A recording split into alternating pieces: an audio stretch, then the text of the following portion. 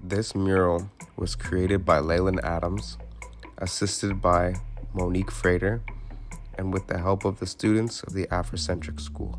The background is a bright, vibrant pink. We see two figures, a man and a woman side by side. Between the two figures are monstera leaves. These shiny and tropical leaves contrast against the pink background, bringing a Caribbean warmth to the piece. At the top of the painting is a treble clef on a musical scale. The man is Aubrey Graham, an award-winning and local Toronto rapper known as Drake. Drake has his hair braided in intricate cornrows, a hairstyle that braids and plaits the hair in narrow strips to form geometric patterns on the scalp. The rapper has a thick beard and he is wearing a large diamond stud in his ear.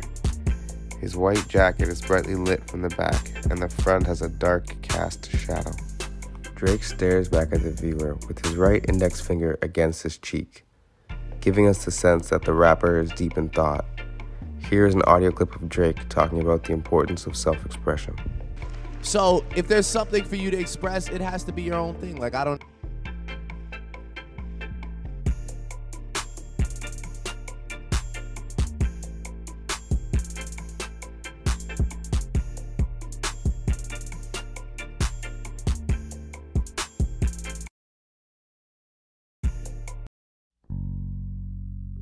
The woman beside Drake is Beyonce Knowles, an American singer who is known for her boundary-pushing artistry, vocal prowess, and philanthropy.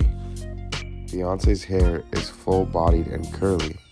We see streaks of blonde and browns in it. She is wearing a shiny black dress. She smiles with her left arm stretched out, and her right arm extends out to the viewer, holding a microphone, as if she is inviting the audience to sing along. Here's a clip of Beyonce talking about the connections between blues of the 60s and the R&B music of today. It's all soul. It's all music that makes you want to dance, and it's all everyday situations, things that you feel and you sing about. And the music in the 60s and 70s had so much heart and so much soul that you couldn't help but dance to it and want to get up and move, and it just made you feel whatever that person was singing. And I think we've kind of lost that, and the live instruments just bring so much. That's why I'm bringing it in my music.